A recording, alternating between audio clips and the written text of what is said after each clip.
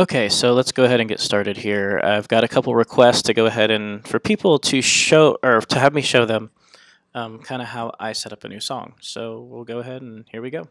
So here is Glorious Day from Passion, great song. One, two, one, two, Just give you a little three, bit of a part of four. it. So first thing we're going to do is we're going to go ahead and make it so that we can figure out exactly where we are in the song once all of these do not transfer over. Basically, when you have a new song come in from multi-tracks, it has all of um, the live markers inputted so that way you can cut from one spot to the song to the next.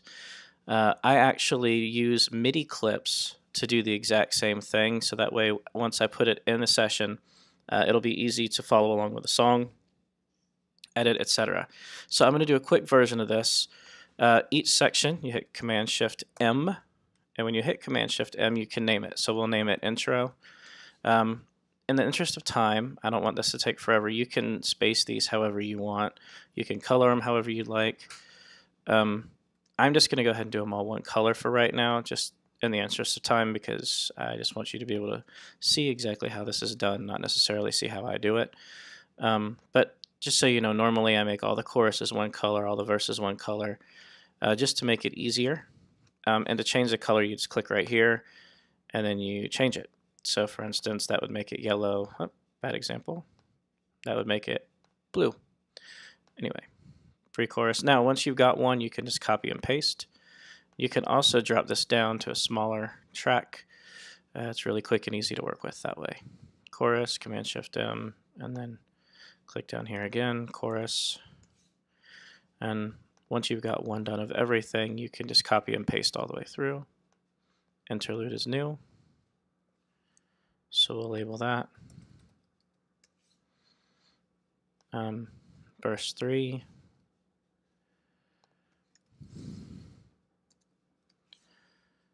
Pre-chorus is already here. Just to go ahead and go through all this, and chorus. Chorus again. Trim it. Interlude again. Now remember, you can also put these in and then rename them after the fact, because once you create a new clip, they're new things. So like if you put breakdown, for instance, by copying the interlude, it's not going to hurt anything to go ahead and just copy the same thing over and over again and just change the names. So then this becomes bridge.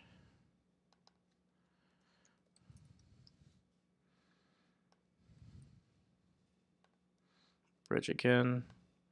Back to chorus.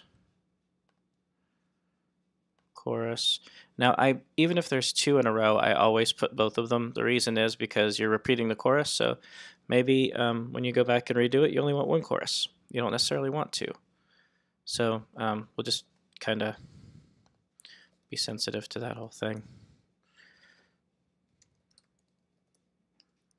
Now here's the outro and the ending. Sorry, my OCD is kicking in. I have to actually put a capital O on the outro and ending. But for some reason, it never really makes it exactly the same length, but that's all right. Like when you go to the end of the song, I don't know why that is. It doesn't just automatically go to that, but no big deal. Now, I'm going to disappear from you for a second. I'm going to go back through and recolor everything so it looks a little neater. I'll be back in a moment. All right, so I'm back. So as you can see here, it's really visually simple to find all the different sections of the song because they're labeled like colors. Let me go ahead and fix this to make it all the same length. Next thing we're going to do is set a master temp for the song.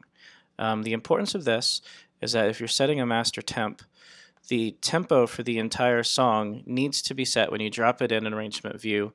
Otherwise, you will have a situation where the song doesn't line up with the grid, so you won't be able to put your all your markers in the correct spot if you choose to do that, so you can change directions during a live service. So we're going to go ahead and do that by creating a new audio track instead of a MIDI clip. We're going to record a little bit of audio. First thing you're going to have to do is change to some sort of audio device. I'm using the built-in mic. You can go ahead and start recording at the end of the song after the song is over, because you don't need this audio. This is just to record dead air. So we'll go ahead and hit record. There we go.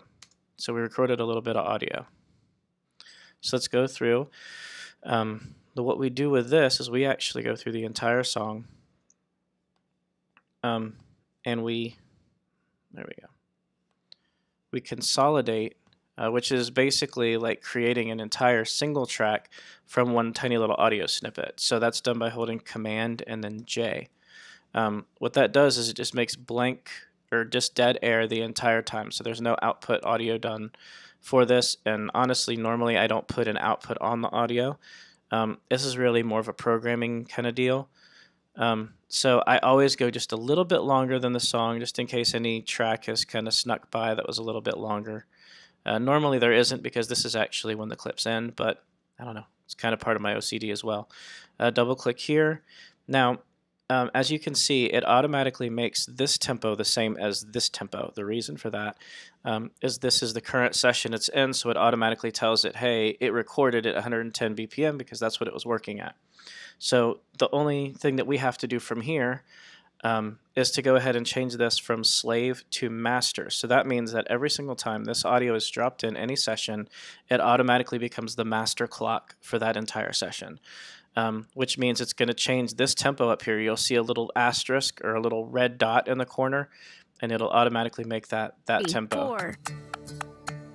Which it doesn't really matter for this one because it's the same tempo, because it's the same session. So last thing I do with this is Command R, change the name to master tempo, and the track name to tempo. So that way when you drag it in, you don't ever accidentally created a new track instead of renaming.